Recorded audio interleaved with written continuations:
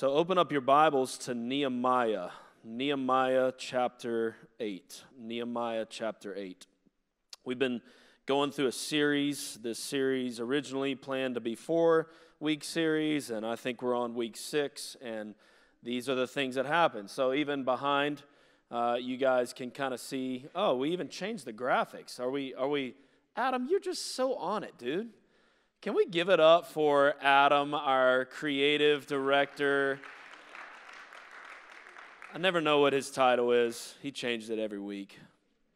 Sometimes he just wants to be the branding officer. Sometimes he's our creative arts director. He had our summer series graphics when I went through my slides early this morning. I was like, Adam, I'm not quite ready to jump in our summer series. We're still hanging out in Nehemiah. So God has been at work, and so we've been having some fun together looking at this series. Now, it's my hope to wrap up Nehemiah this week, and next week, I really want to encourage you, please don't miss next week. I did a little Facebook Live on my drive into church today for our entire online church family, just letting them know that we are not showing online services this summer. And some of that is to give us a little bit of a break. We're also working on some things, making them better for our future, to be able to present our church and preach the gospel, share Jesus online. But I'm really encouraging people to come to the house. Ain't no party like a Jesus party in the house. And in fact, our sermon title today is Party Hard, all right? And so we're going to look at what it means to throw a Jesus party like no other. And so we want to encourage you to be here. Please don't miss next week. Because next week, what I'm going to be planning on doing, if I can get through this sermon, if I don't get through this sermon this week, then I'll do part 2 next week, and then the next week will be what I want to do. But my prayer would be to wrap up Nehemiah, and then even the 4 points that I want to give you as we look at Nehemiah chapter 8 today, I want to share with you specifically how the Lord has been speaking to me as it relates to Nehemiah, where our church is right now and where God is calling us. And so next week, I'm going to be breaking down the 4 points. So you want to write down these points this week. And I'm going to share with you specifically how the Lord is calling us as a church to walk in these ways. All right? And so don't miss next week. Here's been our journey up to this point. Get ready, rise up, dream big, finish strong. That took 2 weeks. And now this week, Nehemiah chapter 8, verse 1 through 18. Party hard. Party hard. You've heard me say this before. You can be so busy for Jesus that you forget about Jesus. That's the biggest challenge for a lot of us in ministry specifically. We can be so busy for Jesus that we forget about Jesus. Well, I want to share something else with you. We can be so driven for Jesus that we forget to enjoy Jesus. And we're reading this story of how God calls Nehemiah, after years and years of Jerusalem being vulnerable to attacks and overtaking by the enemy. We know that there's kind of 3 phases to what happens with the people of God, specifically in Jerusalem under Zerubbabel. Say that 5 times. You find the first return as they rebuild the temple in Jerusalem. But as the temple is built, now they're vulnerable from attacks. And so God stirs within Nehemiah. Remember, Nehemiah hears that, oh my gosh, the walls have been broken. My people are vulnerable to another attack. And so he prays, he seeks the Lord, and the light bulb comes on, right? Now I am cupbearer to the king. God had already placed Nehemiah in the very position that he needed to be able to carry out the work of the Lord. And that's why we spent some time as a church. I've told you the 3 focus theme of this series. Number 1, embrace God's presence. Number 2, equip God's people. Number 3, execute God's plan. And so I really wanted to kind of fly by embrace God's presence, but remember the Lord kept us there for a few weeks. In fact, so much so, I closed our church offices for a week and a half. And I said our staff's not doing anything except seeking the Lord and getting a little bit of time away with the Lord. And so we came back last week. Wasn't that amazing being at our PGH City location and celebrating Jesus on top of the mount? And we had, some fun together with the kids. And once again, I beat Ryan in cornhole. And so one of these days he's going to beat me in cornhole. Just pray for him. But nonetheless, we had a blast together, and we saw that in Nehemiah chapter 6, right? After 52 days, plant a seed. We're going to be doing something this fall for 52 days. After 52 days, the walls were finished. The walls were finished. And praise God for that, right? Well, as you continue to move on into this text, basically the walls are finished. When you go now into Nehemiah chapter 7, which is right before the text, I'm not going to take time reading this. Good luck trying to read it, right? There's a whole lot of names and numbers and different things like that. And so basically the exiles, the people of Israel, return. They hear that the walls are built, and so they come back. And it's a whole lot of counting of the people and getting everybody back in place. And why are you living in my home? That was my home, right? And so all these different things that are happening. And then we come to Nehemiah chapter 8. Now, we find on the scene here in Nehemiah chapter 8, Ezra. There's Ezra and Nehemiah. And if you go into the book of Ezra, chapter 9, chapter 10, you'll find Ezra's first arrival in Jerusalem. And you'll also find, and this is all before Nehemiah and all this other kind of stuff, the moral and spiritual condition of the people of Israel. Ezra, as he immediately enters into the city, right, as the walls haven't been built, he ministers. We've got some guests here from other churches or whatever else, and I'll say this to kind of have their back, but to also, I hope you are thankful for your pastors, right? For those who teach and preach the word. I also hope, as we talked about, remember, as the people of Israel were called to build, what did they build with? A hammer in one hand and what in the other? The sword. So we can't go to work just with our phones. We're dead spiritually. I love it. Vega sent me a picture of her at work. We want the sword of the Spirit, the Word of God, and what we do, right? Because why? When we are going about the business of the Lord and we're actually obeying God's call upon our lives to build what He's called us to build, there's an enemy. And he's constantly attacking. Pray for your pastors. There's an enemy. And he knows that if he can knock out the pastors, there's a whole lot of stuff that's going to happen to the entire congregation. I believe no matter where you want to kind of fall things right now, and I was just in London 2 weeks ago, and worldwide, globally, right now, the enemy is trying to take down leaders, pastors of churches. And he's planting doubts into people all over the world that nobody's good enough. Nobody can be good enough. And there are attacks left and right. So we see the importance of pastoral ministry here because Ezra immediately comes in, and Ezra doesn't say, hey, check out my 5-step program on how we're going to do ministry. No, what does he do to minister to the people? He teaches and preaches the word. He ministers to them in the Word of God. He prayerfully teaches them. And as he prayerfully teaches them, you can read about this in Ezra, and then we're going to find, obviously, here in our text today, the importance of it. But the people begin to respond to and obey the very law of God. They are led to repentance. All right, so this is now a few years later. Nehemiah comes in, the wall's built. And just to show you the proof in the pudding of Ezra's pastoral ministry, consider now Nehemiah chapter 8. These people had been discipled and prepared for such a moment like this. I'm going to give you 4 things to lead us through Nehemiah chapter 8. Write this first one down. First thing we got to do, if we want to party hard, we got to lock in. Everybody say lock in. Nudge your neighbor that just went to sleep and say lock in. All right, verse 1, look at this. The walls have been built. The people are being counted.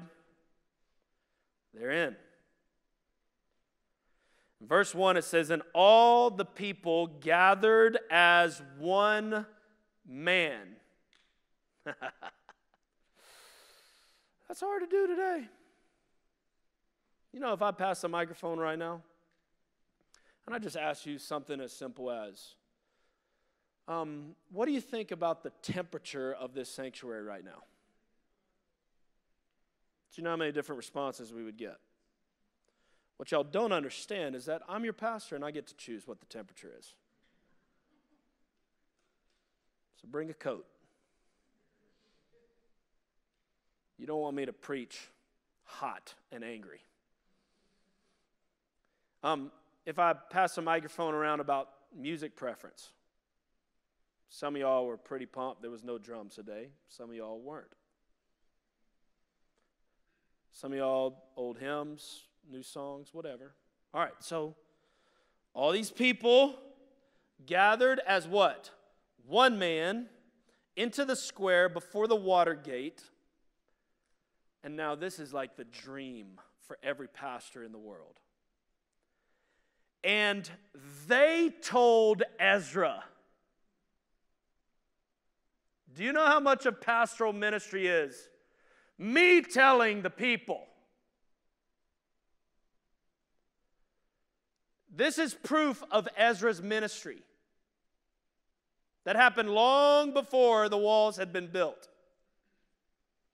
There was already a posture of leaning in, of a desiring of the Word of God. And this is the dream. I'd love. I mean, I get opportunities and invites and all that kind of stuff, typically from other organizations or churches or whatever.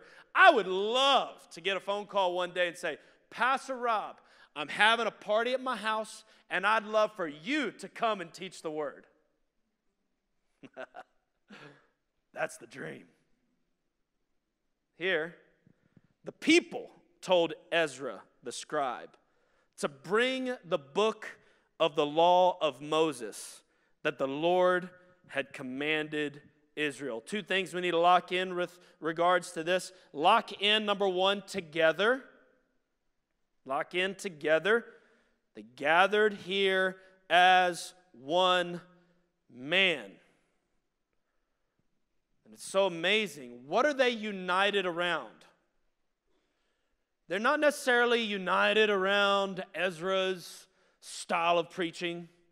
They're not united around the way in which Ezra does church. They're united around the Word of God.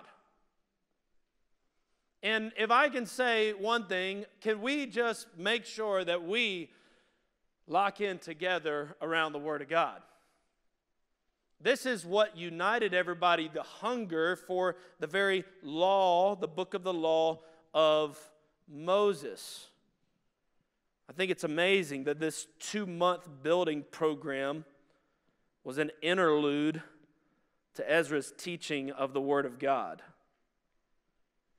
This they saw as the greatest thing that they could ever do now that the walls had been built, was to rally around the Word of God. May we, Vintage Church, be a people that crave, that desire, that long for the Word of God. I hope you run from the Word of Rob. What we want here is the Word of God. Now, don't give them too much credit.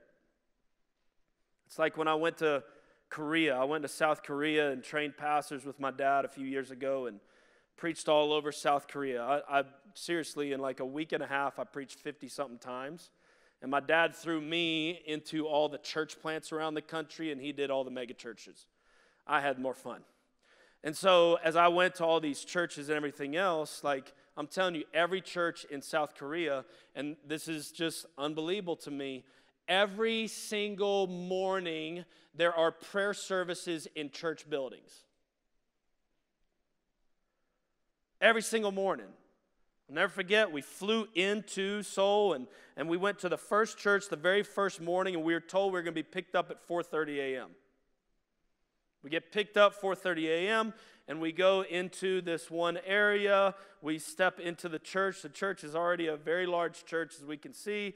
And as we roll into this auditorium at 5:30 a.m., there were 3,000 people in that place. And that pastor that had us behind the green room before me and my dad got to share a word stands up and yells, and I'm butchering it. I don't speak, Korean. So it's something to the extent of Gio, Gio, Gio, which was Lord, Lord, Lord. And as he yelled that 3 times, everyone in the room, no one sat quiet, everyone in the room immediately started to pray out loud. So we would ask these churches, what is going on here? I can't get people to show up once a week at 10 a.m. They said, don't give us too much credit. Now we know this would never happen, but if you guys had the threat of Canada coming down to take over America, you'd be on your knees praying every day too. We know at any moment North Korea could come and take us over. We're desperate.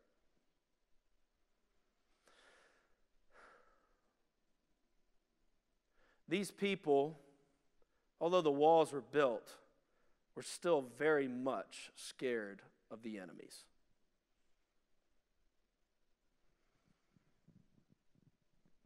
All right, I'm trying not to speak evil against our country. Because a lot of us are defaulting, as we should. We're voting. We're tweeting about all of our rights and protections and freedoms. And all I would say is this: it's hard for a rich man to enter the kingdom of heaven. Could it be possible, as part of God's sovereign plan for our country, to truly send revival, that things are actually going to get a little more evil?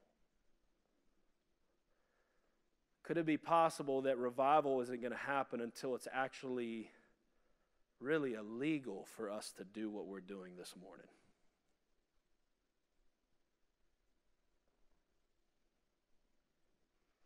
Just a thought. If you got any negative thoughts about that, Ben Francis' email.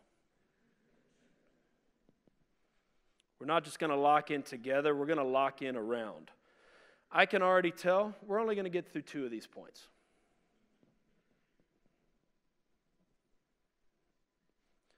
I don't know if you've noticed a theme, but after embracing God's presence as a staff, I'm tired of my agenda.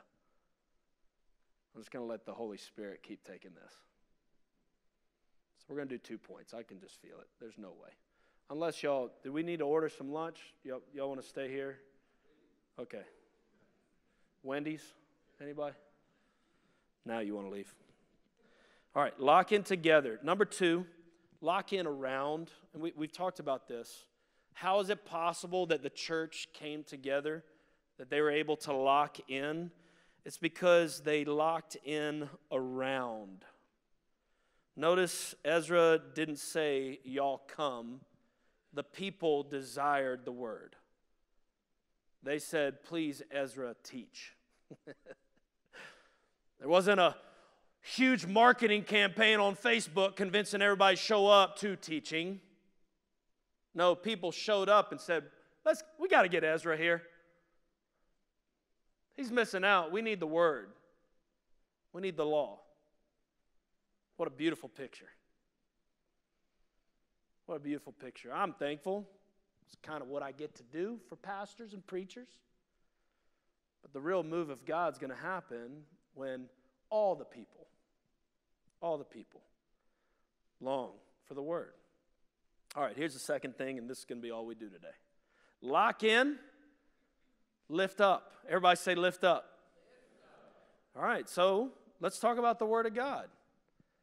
Wasn't it just powerful and and beautiful to kick off our worship service today, reading the Psalms?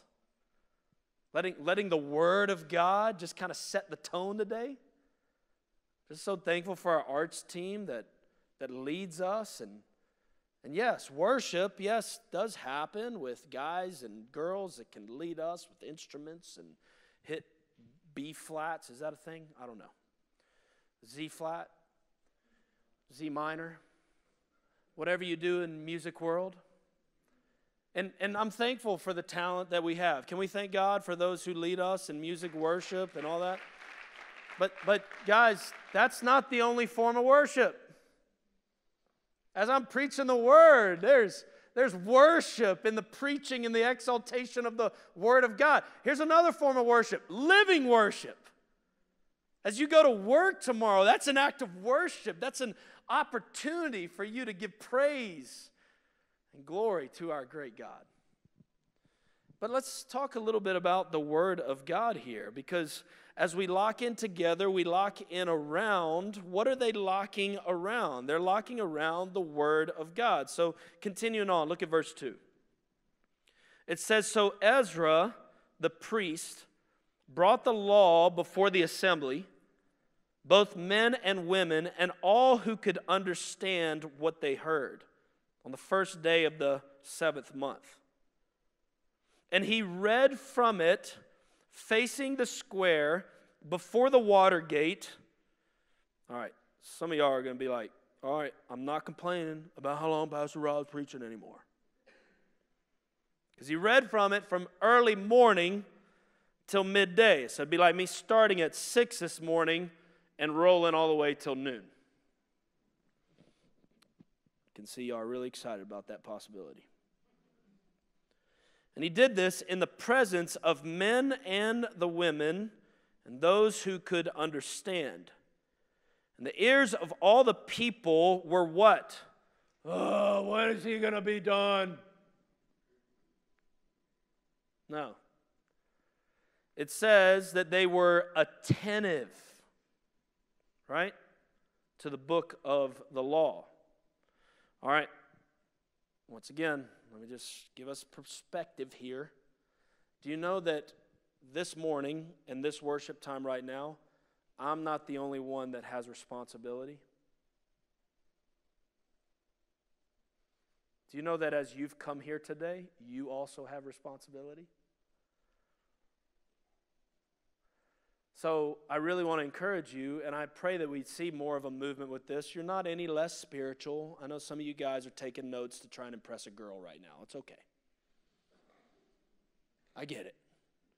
But the reason why we take notes, we jot down notes, is because we actually believe in all our hearts that this moment of the Word is not just for us.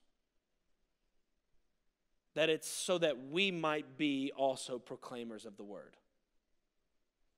I'm going to show it to you here in this text, but this was not just Ezra's moment. You're going to find out real quickly it was the people's moment. This was a moment of leaning in, of taking notes, of receiving from the Lord so that they could go about and equip God's people and execute God's plan. And so they were attentive. They were leaning into the book of the law. And then in verse 4, it says, "And Ezra the scribe stood on a wooden platform," it's kind of what I'm on here, "that they had made for this purpose." I love that too. Ezra spent weeks and weeks building his own platform to stand up and then telling everybody to come and listen to him proclaim on this platform the Word of God. I don't know what Ezra was doing. Most people think, most pastors, we just play golf all the time. That might be true. I don't know. But I love that it says they built the platform. I mean, there was such an eagerness for the very words of God. The people were the ones leaning in. Hey, what can we do to facilitate the absolute greatest moment, Ezra, for you to lift high the Word of God so that all the people would know how great our God is? What a moment. Like, just to remind ourselves, the walls are built. I mean, shouldn't the people at this moment be working on their flowers and their beds in their yard? Shouldn't at this moment people be, going to IKEA and then spending 755 days trying to figure out those instructions as they put together their daughter's bed in the room? This is just counseling for me. Anybody else confused by those IKEA directions? IKEA is not of the Lord. Looks good, but that's it. Shouldn't the people, guys, at this moment be concerned about themselves? Be selfishly locked into their own world? I mean, the walls are built. It's time for me. And they see a bigger purpose to their provision. This is not about them. This is about God's grand story. And here they are, locked in, attentive, building a wooden platform. Now check out this, because Ezra ain't alone, which is another proof of his ministry. For a true calling of a pastor is not to do the ministry, it's to equip the saints to do the ministry. And so here is Ezra, and Ezra has stood up on the platform, and just by way of presentation, and in the next couple weeks, I keep telling you we're going to present, but we have a number of people who have been going through training, and we're praying for thousands more that would consider themselves stepping up in leadership within our church. It says, and beside him stood, and there's a bunch of names on the right hand. You try and pronounce them. I'm not going to do it. I might cuss. On the right hand. And then there's a bunch of names of people on the left hand. So here he is standing.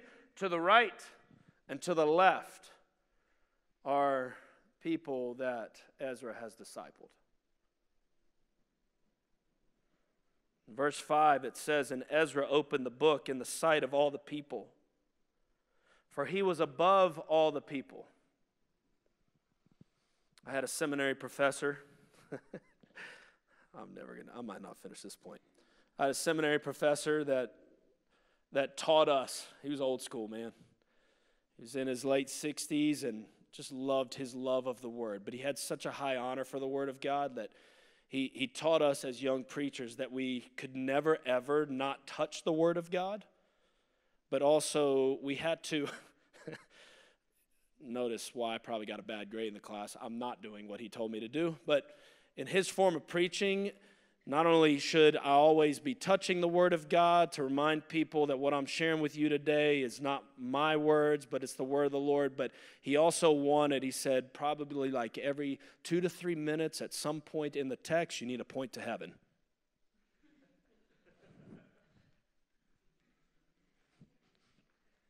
I mean, it was the goofiest thing, I'll be honest. I love what he's talking about there, though, because we're lifting up the Word. And here's Ezra above anything else, standing on a platform, helping people to understand this is the aim. This is what you need. Don't settle for the quick fixes that the world's trying to sell you right now online. Don't settle for the American dream in your career. Don't settle for all these things that the world wants to give you. Nothing is greater than our God. Here's the very word of the Lord. And I love this, for we just participated in what we're about to read. For he was above all the people, and as he opened it, all the people stood. There's something powerful about that. We should do that more with the reverence, with the honor of the Word of God. But then check this. It says, and Ezra blessed the Lord, the great God. And all the people answered, Amen. Amen. And then the band started hitting their Z flats, and the lights went down, and there was a smoke machine with lights, and no, the band doesn't even show up. And right here, It says the people, after giving God a little praise party, they're partying hard at this moment. Because of the word of God, they lift up their hands. And they bowed their heads.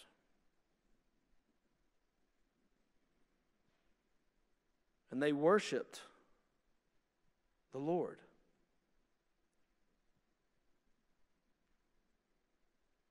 With their faces to the ground.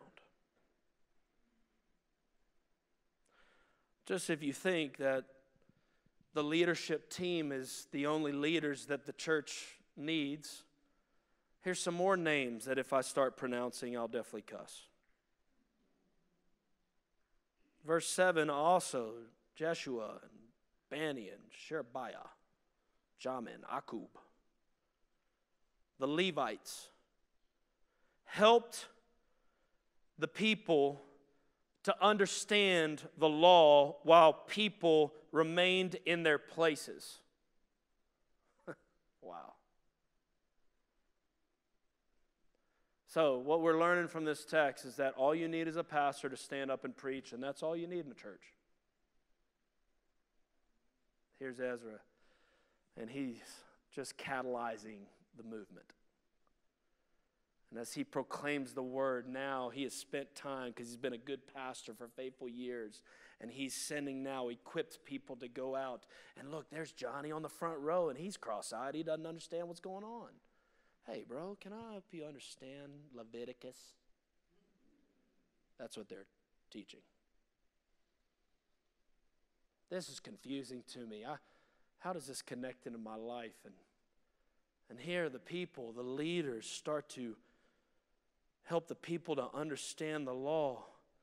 They read from the book, from the law of God clearly, and they gave the sense so that the people understood the reading.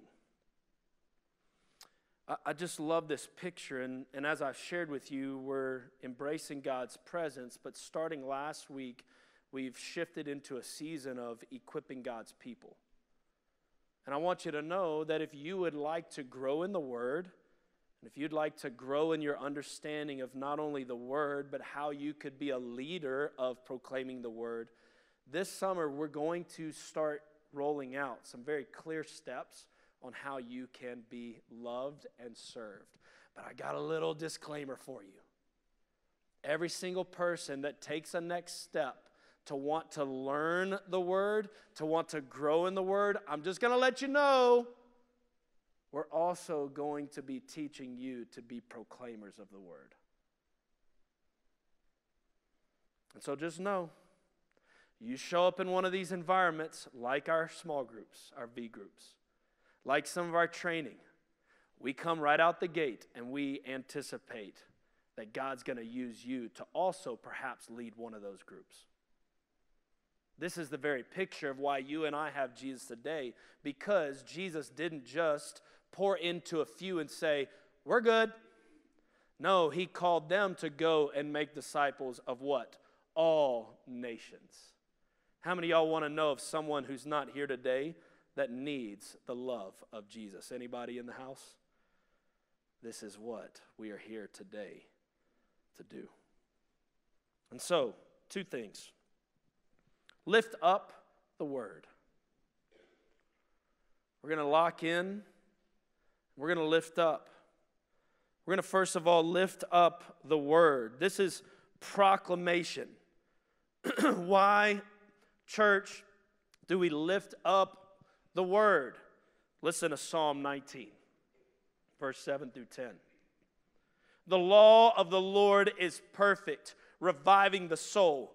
The testimony of the Lord is sure, making wise the simple. The precepts of the Lord are right, rejoicing the heart. The commandment of the Lord is pure, enlightening the eyes. The fear of the Lord is clean, enduring forever. The rules of the Lord are true and righteous altogether. More to be desired than gold, even much fine gold. Sweeter also than honey, and drippings of the honeycomb.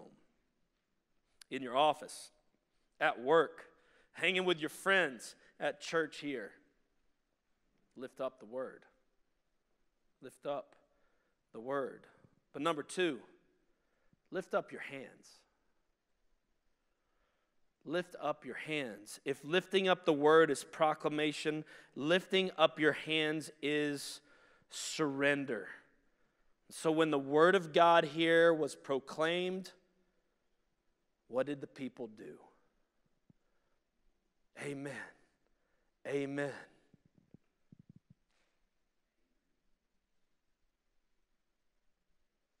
Now, let's not get real spiritual first. And I know this could be sensitive, but typically, I don't know if you come to a church, you've been a part of a church in the past that has people, Pastor Jake just encouraged you guys to lift up your hands.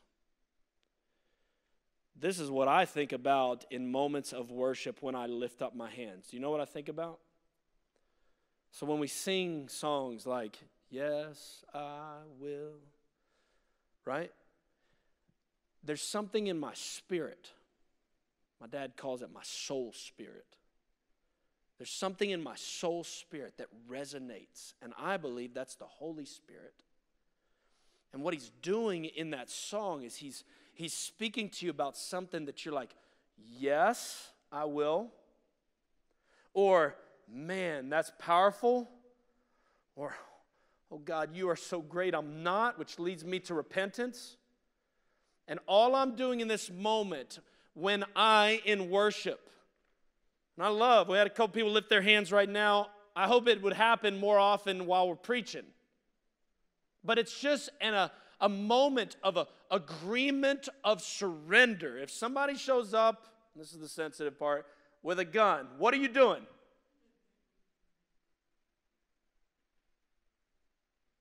Symbolically, when there are moments from the Lord that just speak to my soul spirit, I want the Lord to know I'm in. That right there, Lord, I'm in.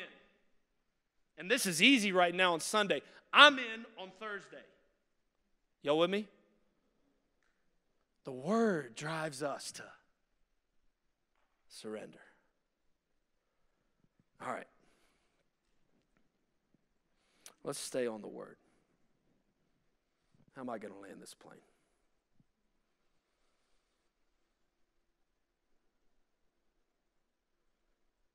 Let's read Psalm 47.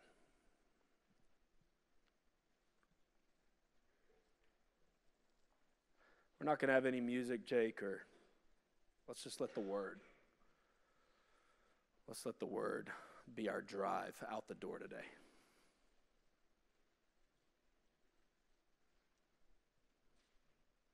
All right, so Ezra stood among the people. It said that he opened up the word. What else did it say? All right, you're the people. What did we learn? What did the people do when the word was opened up? They stood. All right, so let's stand.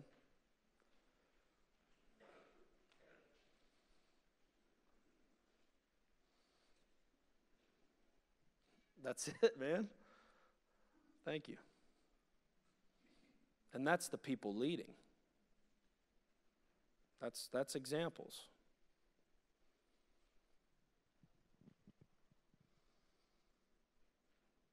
Now, I'm going to do this at least at first phase. I'm going to ask minimally, Jake, would you stand to my left? Ben, would you stand to my right?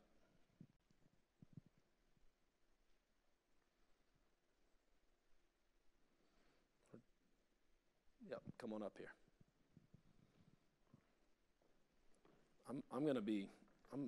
I got to be higher than you guys though. Mainly because I'm insecure.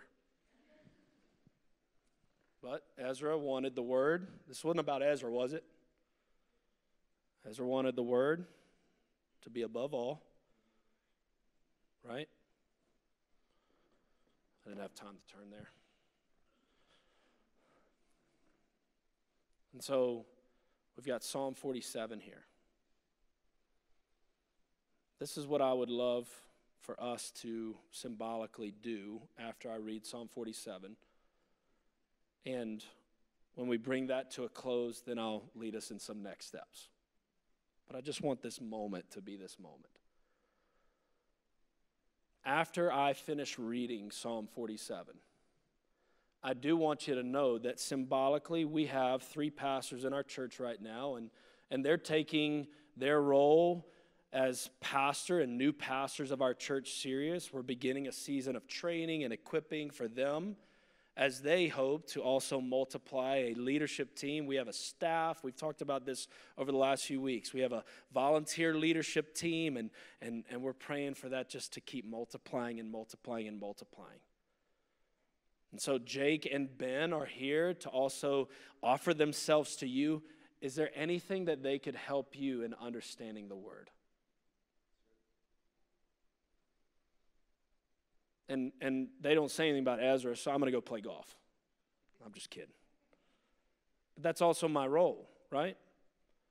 So we see this beautiful picture of the people standing at attention as Ezra opens up the word. And could we do this? When I finish reading the word, could we say very loud, amen, amen, and then give Jesus a shout of praise in this place? Psalm 47. Clap your hands, all peoples. Shout to God with loud songs of joy. Y'all can say amen anytime, any moment. For the Lord, the Most High, is to be feared, a great king over all the earth. He subdued peoples under us and nations under our feet. He chose our heritage for us, the pride of Jacob, whom he loves, Selah. God has gone up with a shout. The Lord with the sound of a trumpet. Sing praises to God. Sing praises. Sing praises to our King. Sing praises. For God is the King of all the earth. Sing praises with a psalm. God reigns over the nations. God sits on his holy throne. The princes of the people gather as the people of the God of Abraham. For the shields of the earth belong to God. He is highly exalted. Church? Amen. Amen. Come on, let's give God a shout of praise. Come on. Come on. We don't need music. Thank the Lord. Yes, Jesus.